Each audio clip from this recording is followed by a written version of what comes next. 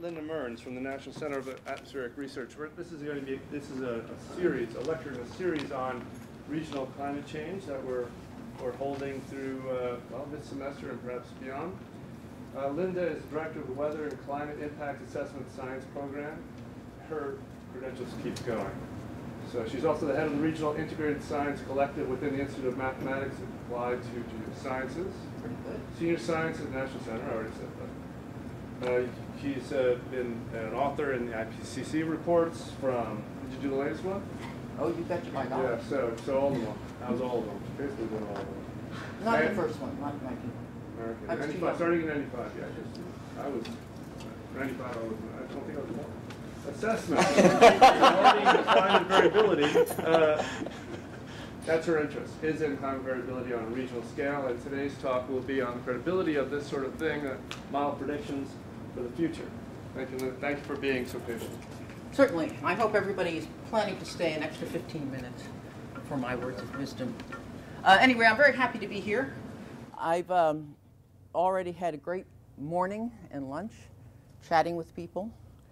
Every interaction has been enjoyable and education, and can one ask for more? I don't think so. All right, so I've done a lot of work with regional models and just regional climate change projections, also from global models.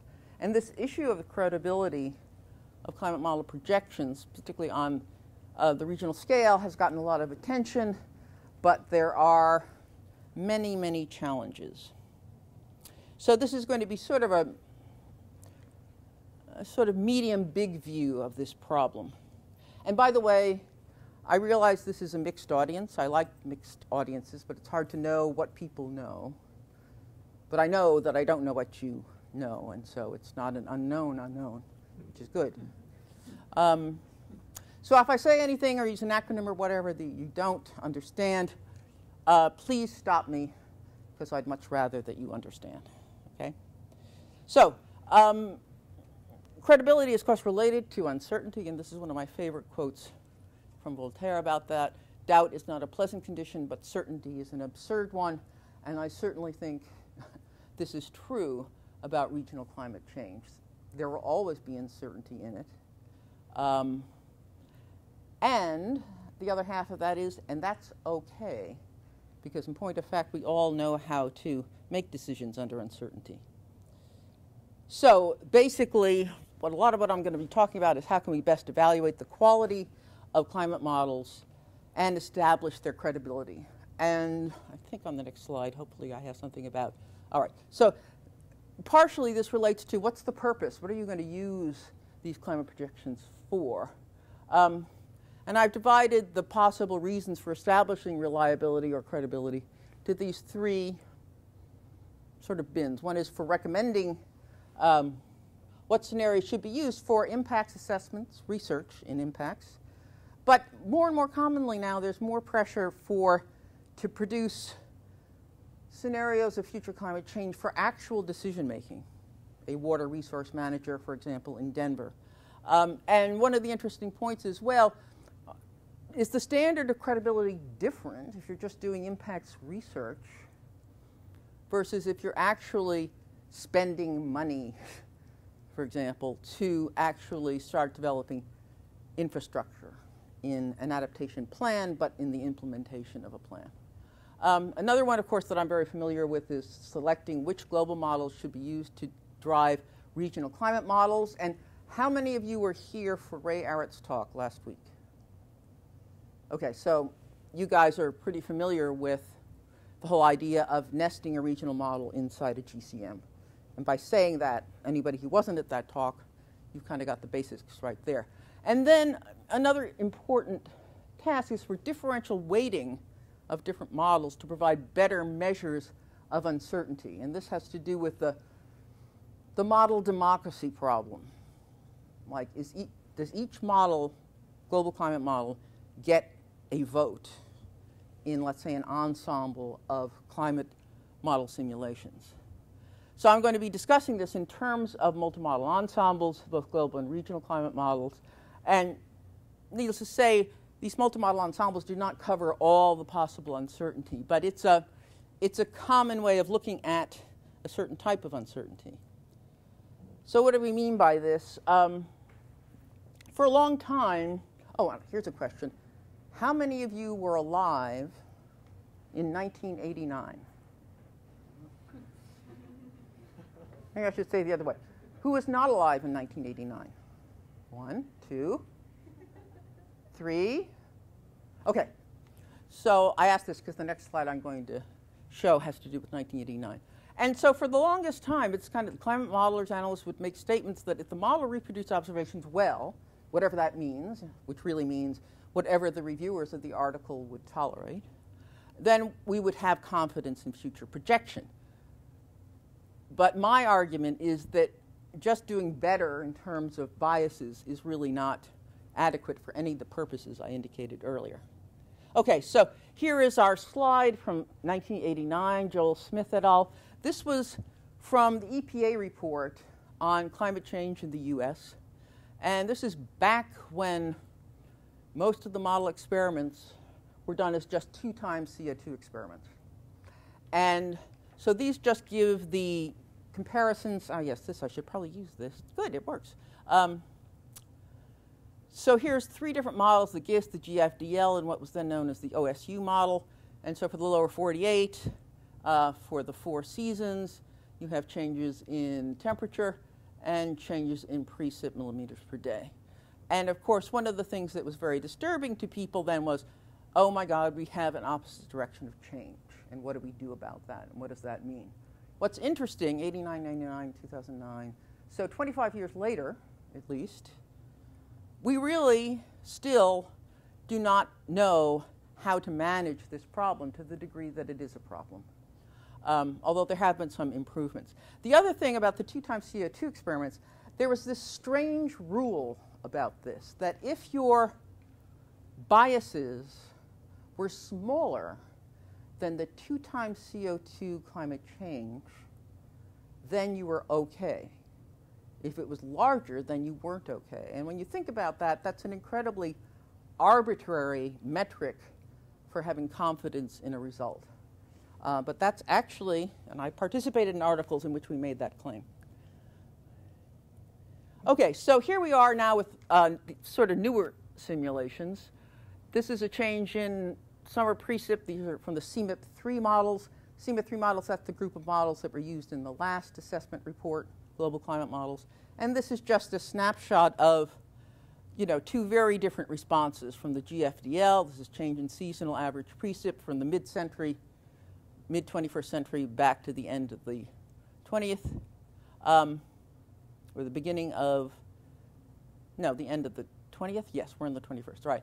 And so that's the result from GFDL for summer precip, and here's the result from CCSM. And note, just very large differences in some of these areas. And again, what does that mean? Does it mean we don't have confidence in either of these models, both of those models, and so forth? So relationship to uncertainty. Now, this has to do with the model democracy. So historically, and generally in most of the recent IPCC reports, although I'm going to show you an example where this isn't the case, each climate model is given equal weight in summarizing the model results. So each model, how many of you are familiar with the RCPs, the newer scenarios of concentrations? Nodding? Okay. So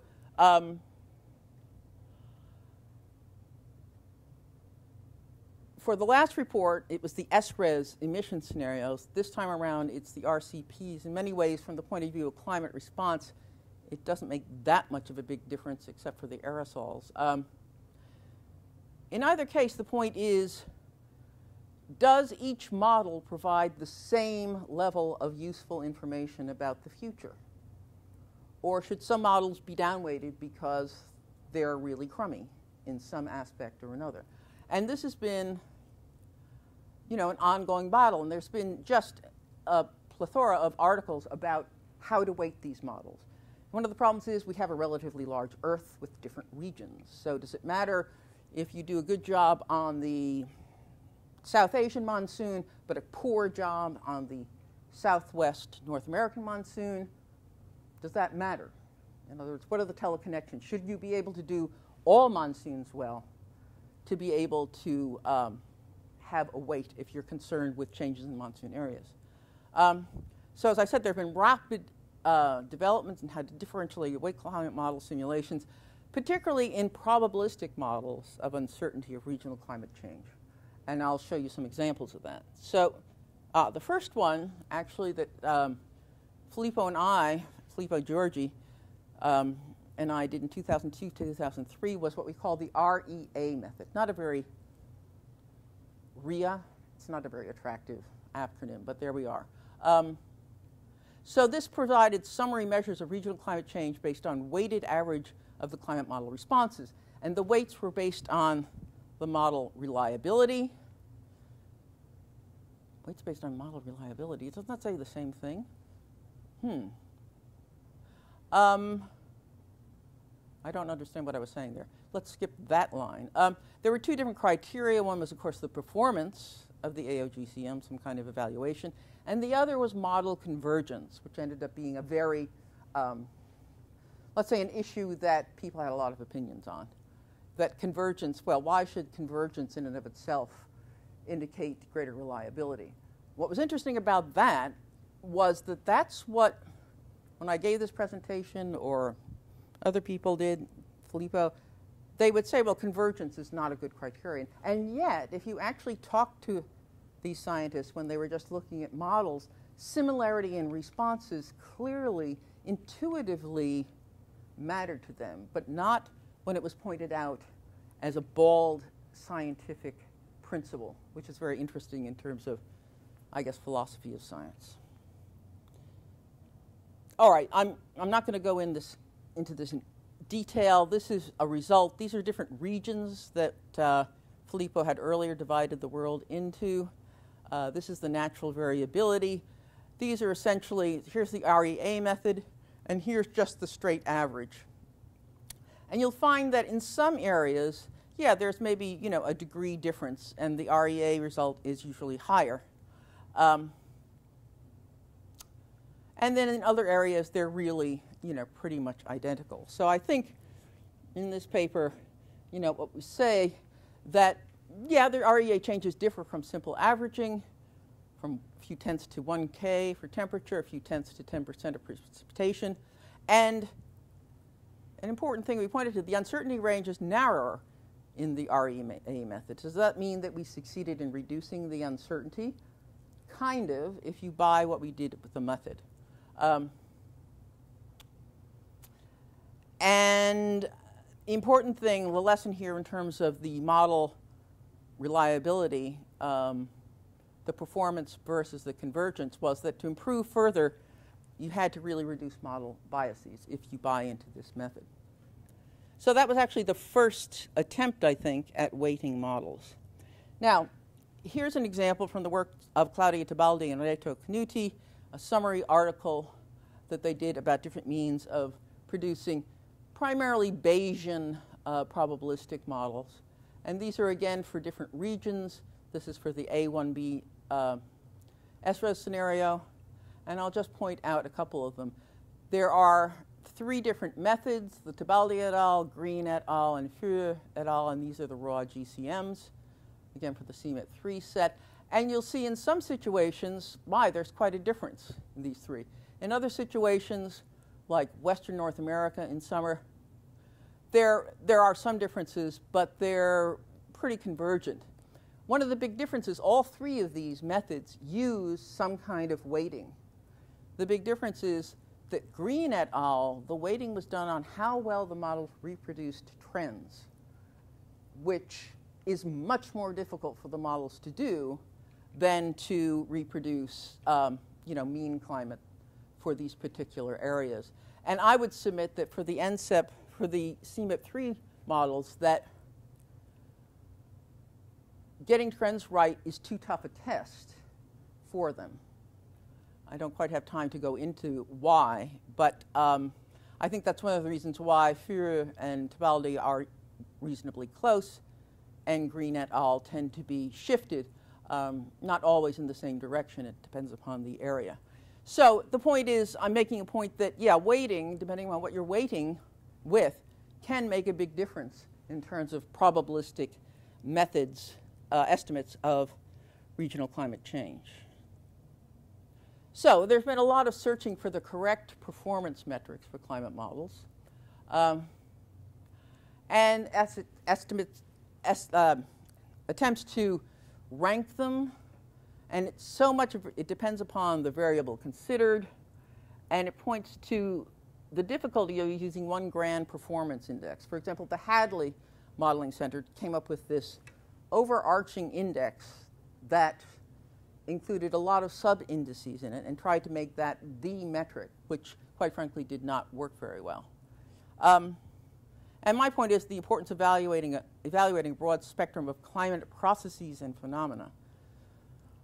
And a very nice paper by Peter Gleckler and colleagues in JGR back in 2008.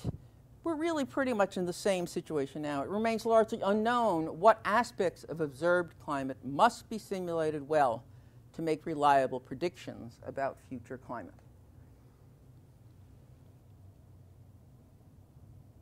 Now, I'm going to provide you some examples where people came up with sometimes simple metrics, sometimes other. One by John Walsh and colleagues, again, back in 2008. And he just was looking at model performance over Alaska and Greenland. Again, this is with the CMIP3 models. And he just came up with the root mean square errors of seasonal cycles of temperature, precip, and sea level pressure.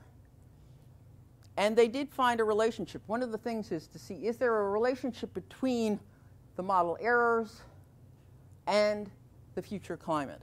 So there is a tendency they found of models with small errors to simulate larger greenhouse gas warming over the Arctic and greater increases in precip.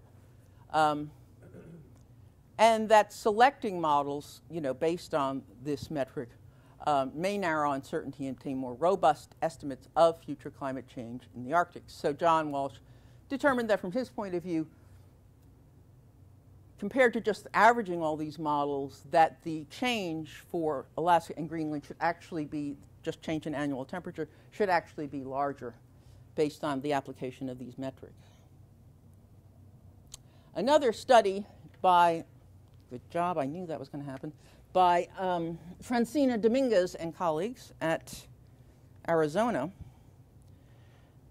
You can imagine they're very interested in scenarios for the Southwest. They work with various stakeholders. And they looked at the evaluation of the CMIP3 models for winter temperature and precip, and they used a modified version of Georgian Mearns, and also the reproduction of the 250 millibar geopotential height field to reflect the location of the subtropical jet stream.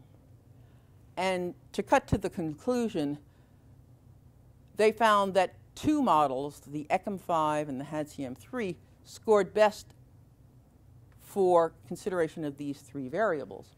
And why were they doing this? Because they were developing scenarios of climate change, and they were also going to be nesting the WRF model in these GCMs. So here's just a little bit more of a detail about this. This is the area they were looking at. This, I know you can't possibly read that scale, but I think you can just see this is the observations, and these are the model precipitation, the annual cycle. And of course, everybody does a lot better on temperature. These are the models that you also can't possibly read, but that's okay. So most of the models really don't do so great on the seasonal cycle of precipitation in the Southwest. So then they combine sort of their modified REA. These are the different models. And then the circulation scores based on the 250 millibar height. And they concluded that indeed, when they combined the scores, that those two models that I indicated above were the best models to use. And so that's what they did. Now, is that right? Is that wrong? That's not clear. What they have done, however, is they come up with a method, they've come up with criterion, and they judged the models by those criteria. So from the point of view of producing a publishable piece of work, they've done that in kind of a lawyerly way. And I'm not disagreeing with them. I think these, you know, I'm not sure about the REA scores in some ways, but sure, I'll give them the circulation scores. And they also went on and found that they did better in the reproduction of ENSO. But none of the models at that point were doing terribly well. Okay, now we're going to zip forward to evaluation of Arctic sea ice in the current IPCC. So these are results from the IPCC Working Group 1, Chapter 9. That is the evaluation chapter. And this shows, so these are all the newer CMIP-5 models. And this is the Arctic sea ice extent. The heavy red line indicates the mean for the CMIP-5 models. And the blue represents the mean for the CMIP-3. And then these are the observations from a satellite-based platform. So over here, it's kind of the same thing. It's just simplifying things so you can see them more clearly. And this is like you consider, you know, an interval of the 95 to 5 percentiles for all the models. And what you'll see very distinctly, at the time when the observations were a little less certain, neither of them do well. The CMIP-5 really overestimates the sea ice tremendously. CMIP-3, sorry. The CMIP-5 does much better, and the CMIP-5, from the point when the observations become more reliable, tracks them pretty well, especially that downturning. And you don't see that downturning in the CMIP-5 models. So this is really great progress, because if you look at the last report, they're really, the models did, well, as you can see, much more poorly, and so there was this sense, okay, the sea ice decreases, but at what rate? Because at what rate is very important. If nothing else, because of shipping, and we have countries now sort of fighting over who owns different parts of the Arctic Ocean, which is an interesting, of all the actions people have to take, the fact that they're willing to fight over the Arctic is a little disappointing compared to actually trying to do something about climate change. But that's a side comment that I will, of course, have removed from the video. So what does it say about some very important large messages from the IPCC reports that the nearly ice-free Arctic Ocean before mid-century is likely, and those words mean very specific things in the IPCC lexicon, under RCP 8.5. And you can think of RCP 8.5 as being sort of business as usual. In other words, that's kind of the direction we're heading.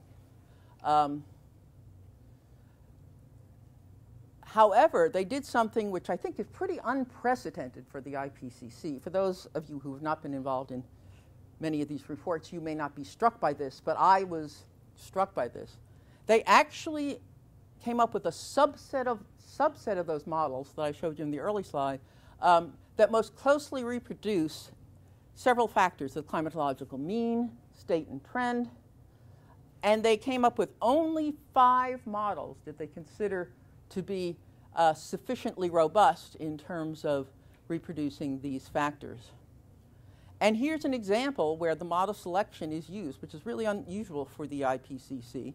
And interestingly enough, I didn't realize this, but for example, the NCAR model is not one of them. Oh. Sorry, when you say climatological mean, does that include the seasonal cycle? Oh, yes. Okay. Yes, definitely. Yeah, the trend, the seasonal, there's actually more to it that you can look at. I think this is also from Chapter 9 and Chapter 14, I think. And so here's an example where the model solution is used, but it's based on a series of diagnostics that they think really relates to processes related to the biases. And in this case, the biases in the current climate really affect the future changes. And when you have that situation, then you really need to pay more attention to those biases. Is that it? All right, so here are the 5. I won't name them. This is actually Chapter 12 from Working Group 2. And so here are the 5. This is the background of, I'm pretty sure these are the CMIP-5. These are probably the CMIP 3 models. And here is where you get these models that are seen as performing better, getting down to what's considered negligible sea ice extent, many of them before 2050, most of them. And so this ended up being a big message in the IPCC, the possibility of really having ice-free Arctic before 2050. So I would say this is an example where weighting and selecting, you can still argue, well, isn't there another model that was pretty good? You know, what are the cutoffs? But I think this is a good example where selecting, related to weighting, has been pretty functional. And I kudos to the IPCC to not feeling that they always have to include all the models, which quite frankly I suspect is also partially for political reasons, because the IPCC is an international organization and made up of nation states, and they all have investments in their own climate models, including, of course, the NCAR model. Okay, so here's another example that's really getting into processes. And this was from Hall and Chu in 2006. This has been a very well-traveled result showing that the snow albedo feedback, in some ways a relatively simple phenomenon, that the seasonal cycle of that albedo feedback is very strongly correlated with the climate change. And from their analyses of this, they think really the same processes are obtained both in the seasonal cycle. And by the seasonal cycle, what they mean is they just take the difference in the albedo April versus March and the difference in the temperature change April versus March. I mean, not temperature change, just seasonal cycle. And that becomes this ratio of percentage change per Kelvin. And then on the other axis is the same axis nicely, the climate change. And so they really related this, that the snow albedo feedback strength in the seasonal cycle context are highly correlated with that in the climate change context. And they demonstrate that that really had a lot to do with the processes. Here's just another slide of the same thing, showing from a remotely sensed platform where they think the actual seasonal cycle relationship is. And this is for the northern hemisphere. And notice, these are CMIP3 models. Not many of them really fall in there.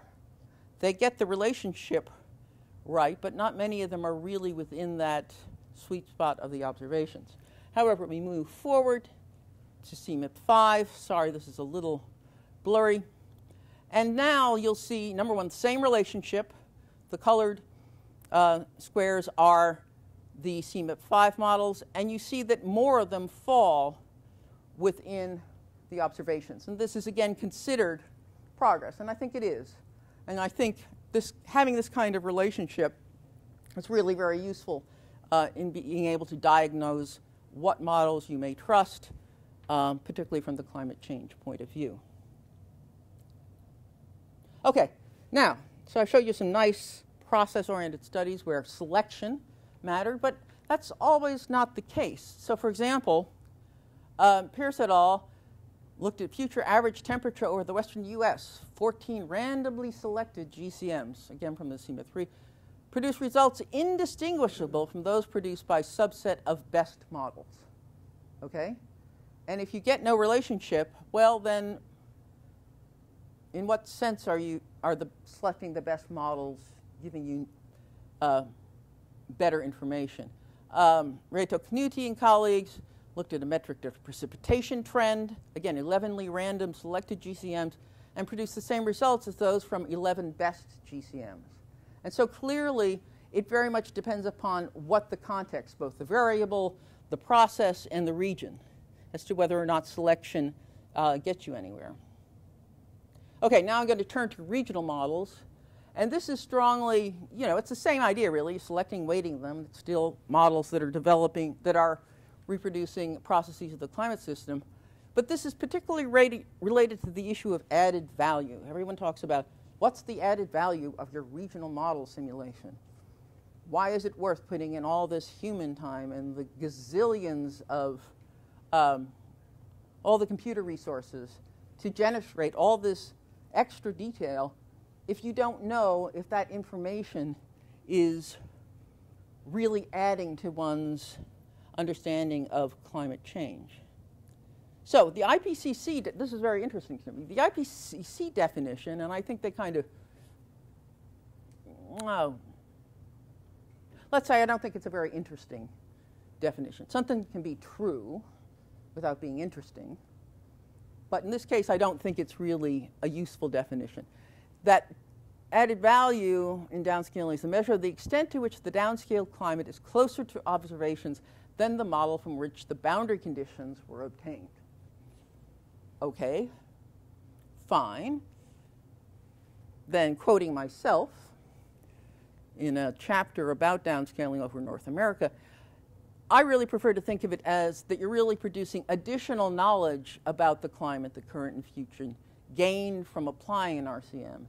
And from my point of view, yes, you expect, you hope, say over complex topography, that my goodness, if the regional model doesn't validate better, that's pretty pathetic. But I think that's not sufficient.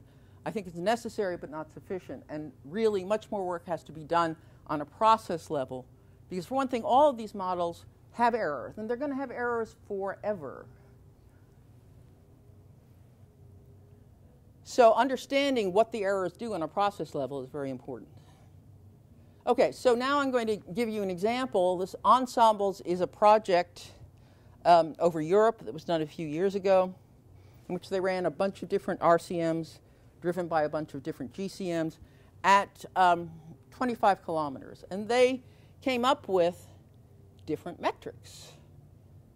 And this was based on the ERA 40, that's a reanalysis product that were driving these models. And they had a large-scale circulation weather regimes based, I believe, on the 250 millibar heights. Actually, a series of EOFs of those, I believe. A mesoscale signal, and the names next to these were the institutions that produced those for this whole European project. 3 PDS of daily precip and temperature and precip extremes. Of course, extremes are more and more important. Temperature trends, and temperature and precip annual cycle. So they calculated all these. There's a special issue of Climate Research dedicated to this, 2010. But ultimately, and some of them on an individual basis, were somewhat useful. But what they did was they particularly thought, okay, they believed it was important to hit on all of these.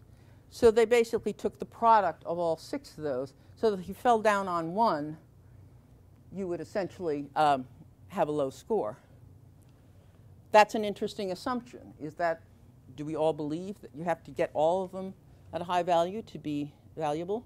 And here is the result. 15 different RCMs driven by ERA 40.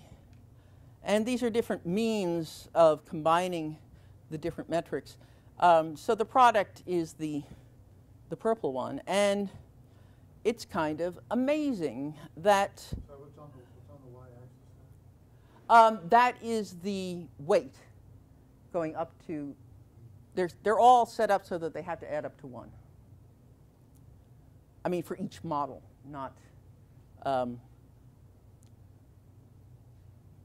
I think that's it. So I'm not quite sure why. They do have to add up to 1. I can't really tell you then exactly. This should be related, certainly, to the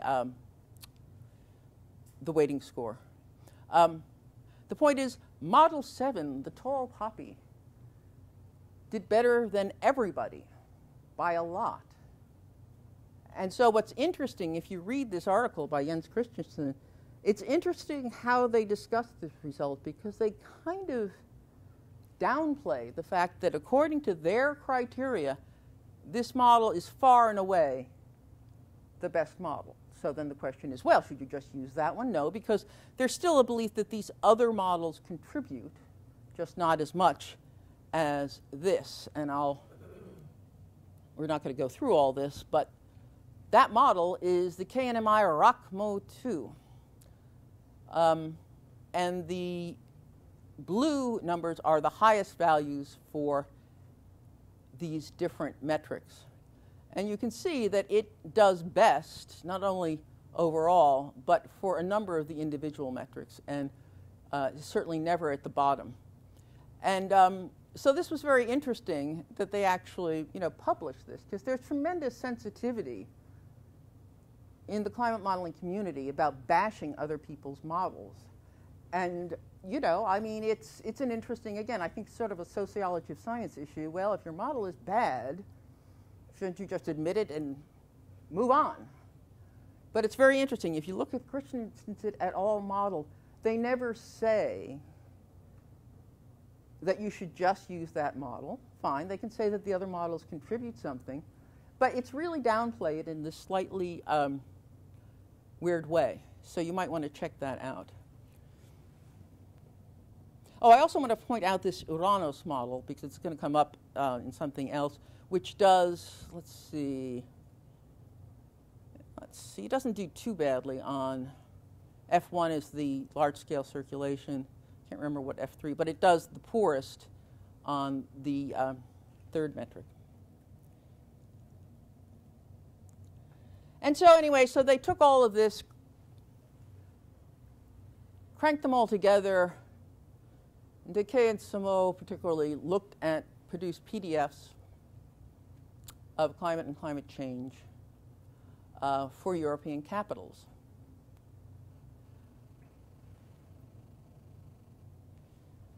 And so here's a temperature PDF for climate change for Lisbon.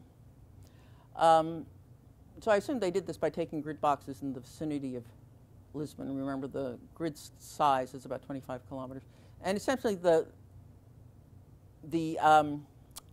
solid one is the current climate. The future is the climate, I believe, in the mid-21st century.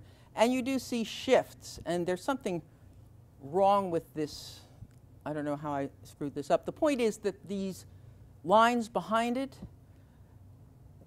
the heavier lines are weighted according to those finely aggregate scores. And the lines behind them are, you can think of it as being unweighted. And really, the bottom line of Decay and Samo was that, the weighting didn't matter in the PDFs, which was really interesting, because you'll find that there are now a lot of articles like this. And the point is, well, what happens when you combine, so many different metrics, especially when you restrict the values they can have? And we're working on a couple of cases that pretty much demonstrate that with this kind of system, it's almost impossible to get a strong effect. What happened? I'm moving through my own slides. Hello?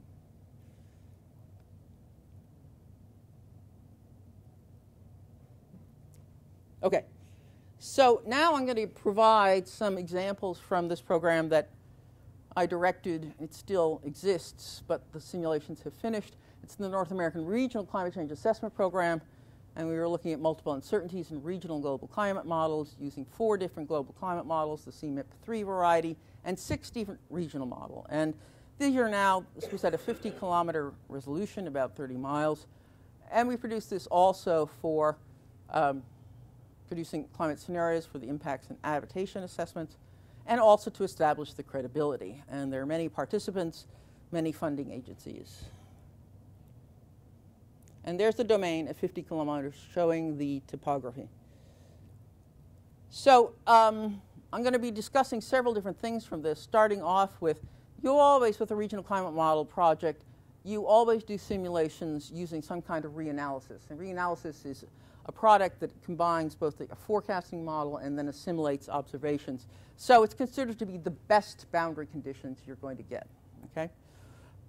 And so we had 25 years of that. And one of the set of results I'll show you is just related to that. Then we did climate change simulations with the A2 SRES scenario, 4 GCMs against 6 RCMs. And then we also did some time slice experiments with just atmospheric models. And I'll skip the rest of that. Okay, so Melissa Bukovsky, a project scientist working in my group, we thought, okay, well, these very smart European guys, also in the mid-latitudes, they thought these 6 metrics would be useful. Might be worth doing this for different domains. So we kind of reproduced those, and we found something very interesting. That so here are the 6 different GCMs. This is that Canadian GCM again that was labeled Uranos on the other slide. And here's the UK Met Office regional model, WRF, that many of you have worked with. And these show the metrics with and without the large-scale forcing parameter, that first metric. And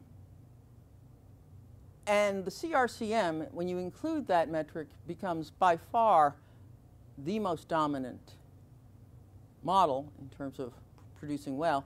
And it doesn't have that much of an effect. It actually makes some of them certainly worse. As a matter of fact, a lot of them. Practically all of them. I didn't really notice that before. So the point is, so what does that mean? I mean, that large-scale parameter or metric, number one, there are many more types done by taking the EOFs of the 250 millibar height. And there are like 12 different, if you will, weather types. Whereas the Europeans only found 4. And so one of the issues is, well, that's very interesting. Maybe it has to do with the greater variability of the climate over North America. And Melissa is working on this now, and we don't completely have an answer for this, but this is, again, kind of interesting. So we've got this one tall poppy when we use all of them. What does that mean in terms of the contribution of the other models? And we don't actually know that yet. Now, one of the things that I found very interesting, my time is racing along here, is a statement made in the IPCC Working Group 1, the chapter on evaluations, is that there's now high confidence that downscaling adds value both in regions with highly variable topography and for various small-scale phenomena. Now, isn't that what it's supposed to be doing? Yes. The point is that it resolves smaller-scale phenomena. Ergo, it should be able to reproduce those. So on one level, it's trivial. But again, according to our definition of added value, that's really not sufficient. Because it's really, quite frankly, it just seems, in most contexts, to be expected that it's going to do better than a coarser model when looking at high-scale phenomena. But it's interesting that the IPCC actually said this. However, it's also interesting that even though we've had all these different comparison projects, particularly 3 different ones over Europe, none of those results contributed to any of the major messages about climate change. And what does that mean if they're saying on one side that downscaling does add value, but we're really not going to include anything from these in our estimates? And so I think there's a bit of a disconnect there. So another thing I think is that I don't think the community, regional modeling community and analysts, have done a very good job in really establishing what added value is. So if any of you are out there playing around with regional models, this could be a very useful thing to get involved in, because I think it's a lot more complicated than just reducing biases, and it has to do with what happens to processes when there are errors.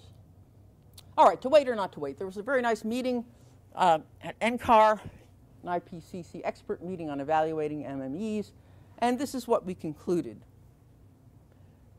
You could use rankings to select subsets of models, but for one thing, you have to make sure, and this is some things that were not done in the AR4 report, to make sure that these differences among the models are really statistically significant. Otherwise, what is the point?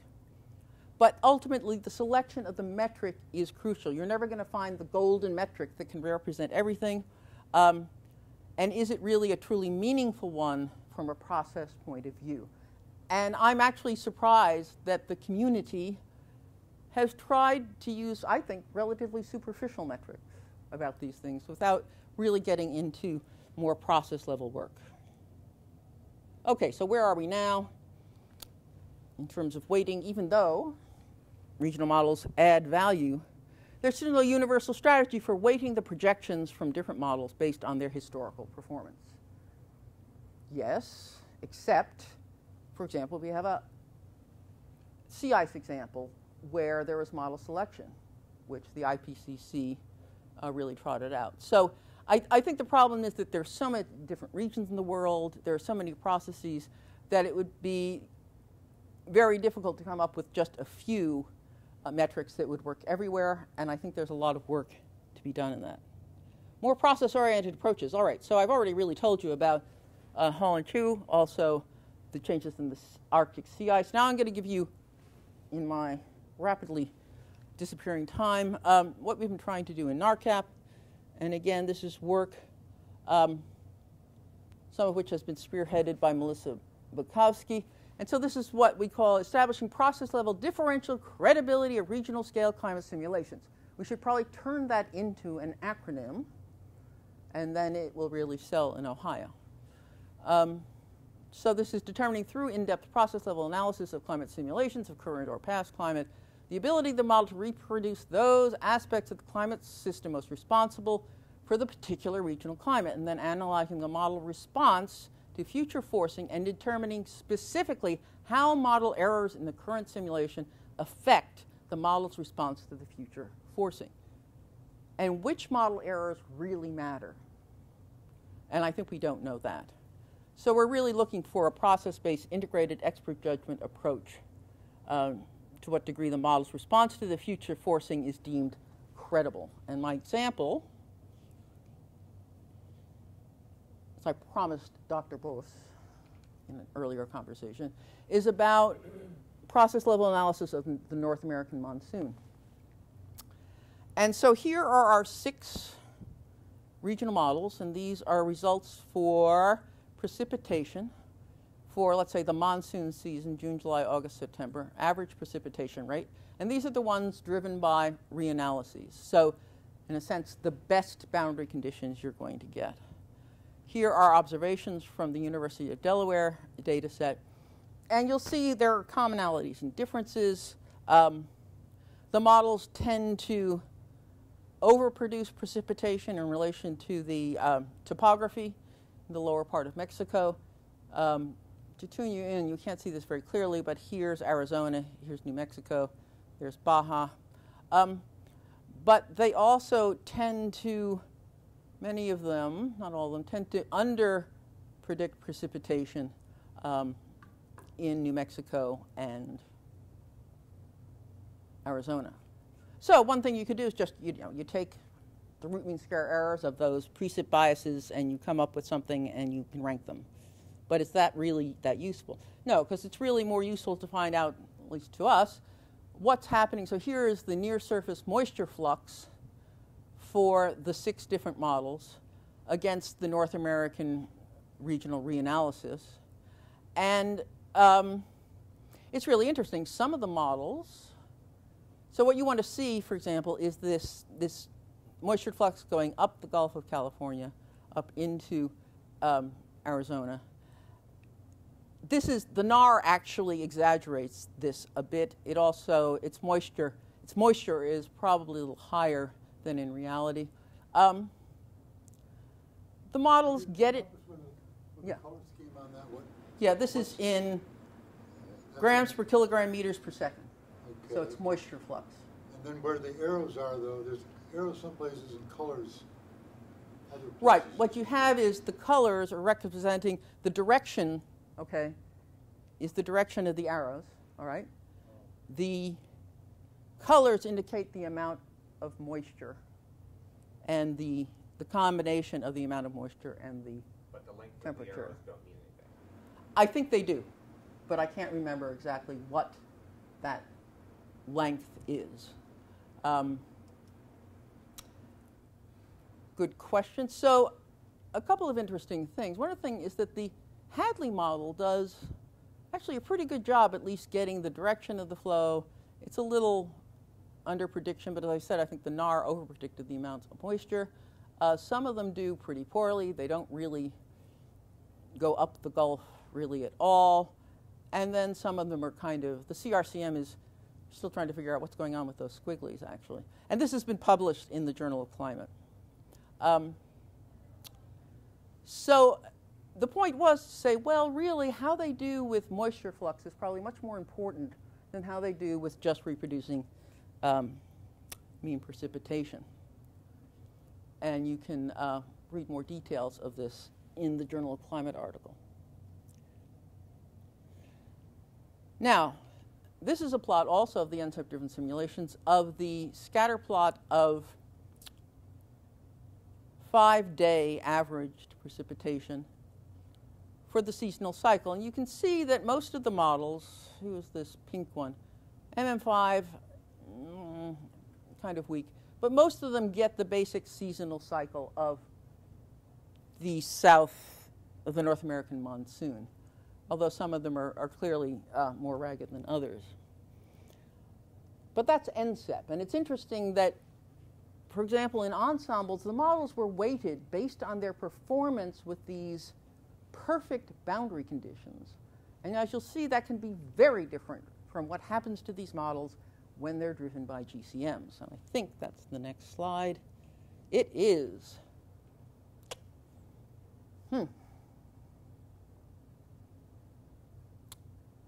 So, again, these are the observations of precipitation. And this is over, I believe, just Arizona and New Mexico, that area. A number of the RCMs, depending upon which model they're driven by, have now no monsoon at all. A couple of them have this gigantic monsoon that is completely misplaced seasonally. And that's an incredibly huge difference if you go back to what happens with the NCEP driving conditions. So why on earth you would want to weight models when they're driven by GCMs by how they do with perfect conditions, I can't really imagine. But that's what's been done. Come on, come on.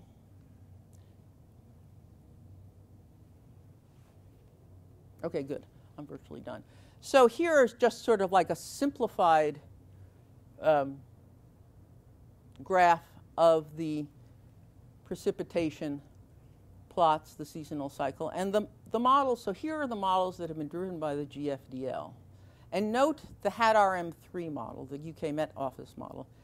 It's both driven by the GFDL and by the HAD-CM3. So we had the same model, two different GCMs. So driven by the GFDL, it kind of goes bananas. It has, I guess you can say it has a monsoon, but it's shifted quite dramatically in terms of its cycle.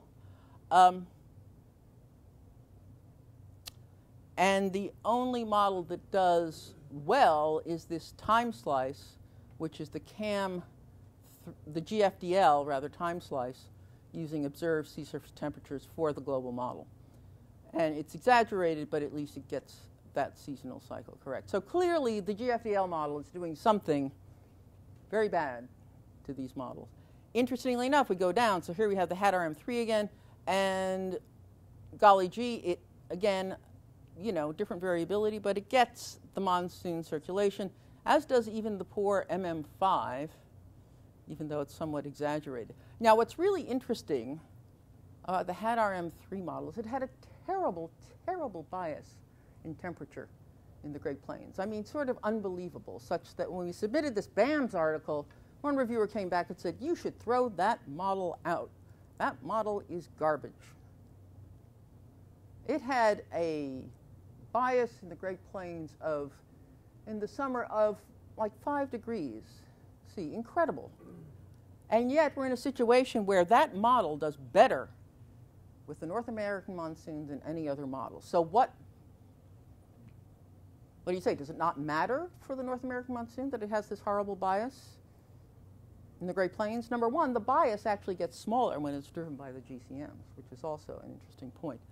So Melissa is still coming up with deeper process level explanations for this, but it's really interesting, at least in this case, to see just how dominant the driving GCM is in terms of reproducing the stuff. I think I'm virtually finished. What do we need to make further progress? Oh yes, many more in-depth process-oriented studies that examine the plausibility of process change under future forcing, what errors really matter and which don't. And I also like to kind of harp on what is the danger of false certainty, especially if you're using results of climate models for adaptation planning. What's the danger of only looking at a much smaller amount of the uncertainty because you've eliminated models? And these are the kinds of questions that can keep one up at night. But I suspect that the problem of false certainty could actually be much more deadly than the problem of too much uncertainty. And finally, yes, I'm from New York, not far from here. This is from the New Yorker Big Book of Global Warming cartoons showing sea level rise in New York. So I enjoy showing this. I have the original poster, and I got this one. And then I realized, I kept showing this and thinking, huh. And then I realized, oh, this is the Empire State Building. And I realized, this is, you know, deep science, the kind of stuff I really like to do, that I could actually calculate what would be the sea level rise such that there would only be 9 floors left of the Empire State Building. All right, so audience, how high would the sea level rise have to be? Any guesses?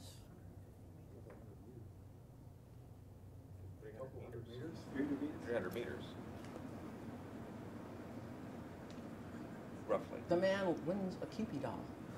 320 meters, folks, which I believe, even if all of the land ice, glaciers and everything, Antarctica, everything melted, I don't think we could come up with 320 meters. So I'm thinking of writing to the New Yorker and saying, you know, they're misleading people. My estimate is better because I'm averaging the Chrysler Building. That's, oh. All right. There you go. Well, I'm happy to go for a trip with you to each of those and stand at that, you know, before that floor and just look out over the vision of the flooded city. All right, that's it. Thanks. I'm happy to take any questions, and sorry it's run over, but it hasn't really.